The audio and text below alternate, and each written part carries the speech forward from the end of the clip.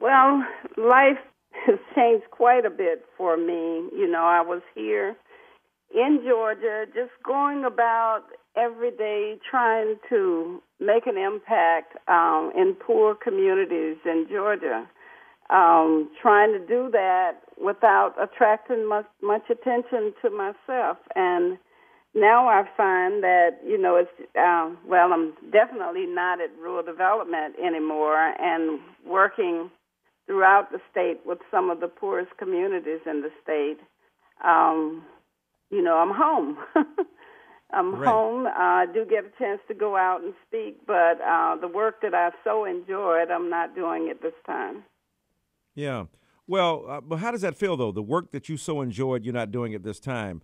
Do you feel deprived of that opportunity because of the force of the right wing, represented by Andrew Breitbart in this doctored tape, or the weakness of liberals in this country, as betokened, as gestured by the president and the administration, that caved in so easily on the other side?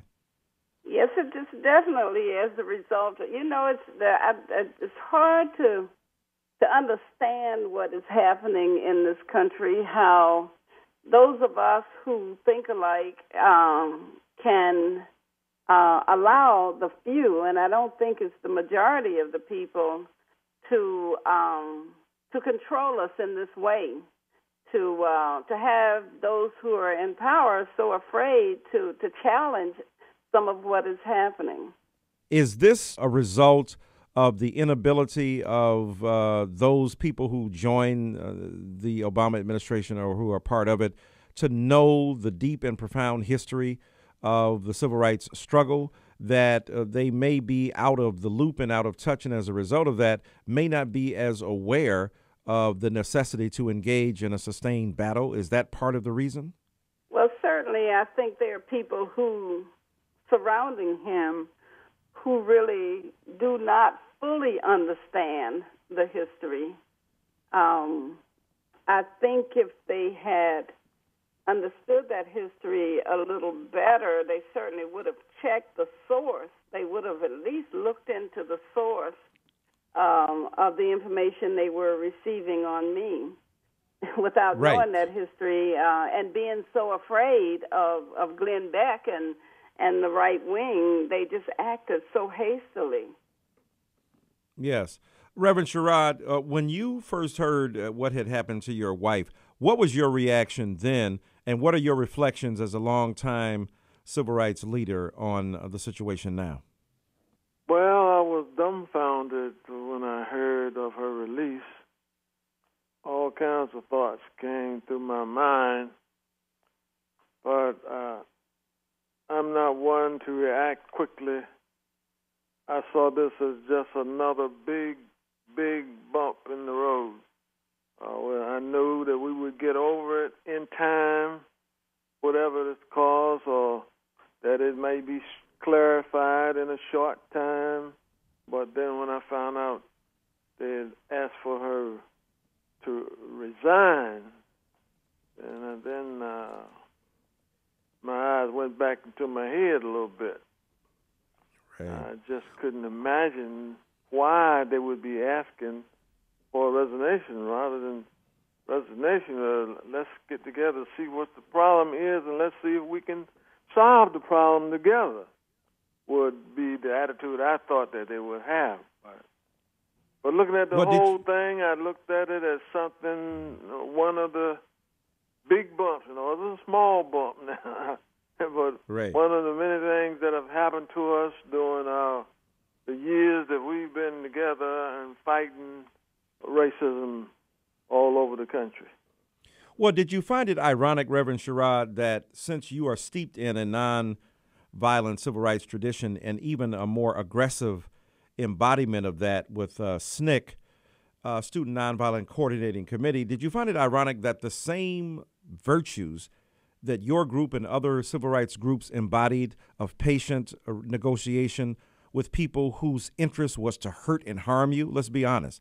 Sometimes you were sitting down negotiating with people like Bull Connor, or at least representatives of that particular view of life, and those whose interest was to contain, control, and curtail black people and yet you were willing to sit down at the table of brotherhood, so to speak, or sisterhood, and engage them, that your wife was not extended the same consideration for which she had so valiantly fought throughout her life.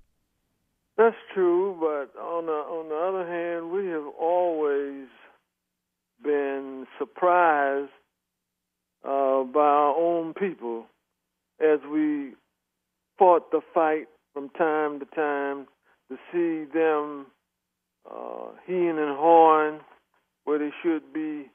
Everybody supporting the struggle. We've seen a lot of black leaders stand up right in front of us and condemn us, go against the people. This is not new for us. I mean, it was hard. It was a terrible thing to hear our own NAACP spokesperson saying something negative. But again, that wasn't something that was completely something that we never heard before. A situation that exists that we have never confronted. We have confronted our own people. And do you hold the president accountable? I mean, I've heard this, I've heard that, I've heard he wasn't involved, I heard he was involved. At the end of the day, is Tom Vilsack acting without presidential directive, or at least from the White House? Is Obama accountable here? You know, I know that Vilsack said he took full responsibility. But I'm fairly certain. I know he said it didn't come from the White House, but it came from the White House. It came from I was a political appointee, you know. I don't think Vilsack could have acted without. If you look at some of the emails that went back and forth between the department and USDA, you know the White House was involved, and they didn't release all of them. There are still some internal memos that didn't get released to the press. They generated over 800 pages of emails just in those 2 or 3 little days, and many of them didn't get released. It was coming from the White House. Now, whether the president knew about it or whether people were acting for him, I don't know. But that directive, they didn't make that decision on their own at the Department of Agriculture. Is there anything in this president's public portfolio that would suggest it didn't come from him? In other words, is there any evidence that he has been conscious of the critical role that race plays in shaping public policy in a way that might suggest that, it wasn't coming from him? In other words, that he was a bit afraid that the right wing was portraying his White House by association with you as somehow reversely racist, and as a result, he had to stamp it out. Is there any evidence that he doesn't think like that? I mean, do you have any confidence that Mr. Obama has a more complicated view of race? That's a hard one to say. And when I had my conversation with him, he kept telling me he understands all of the issues and I should read his book. And if I do so, I would see that he does understand them. I still haven't read the book, but, I'm not sure if he has can fully grasp how many of us and what many of us live with and how we have to survive on a daily basis.